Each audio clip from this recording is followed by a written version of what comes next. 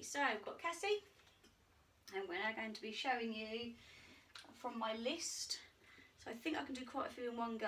We've got a hip, flexion and extension of the hip, I think. So moving the hip in and out to get a flexion and extension. Good girl.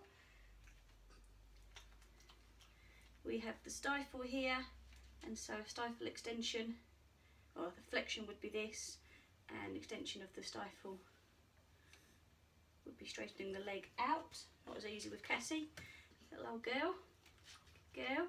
And the hock on the back here, so again we can do a flexion and an extension, which kind of moves everything really. So the hock also moves the stifle and the hip as well, and then a little bit of the toes.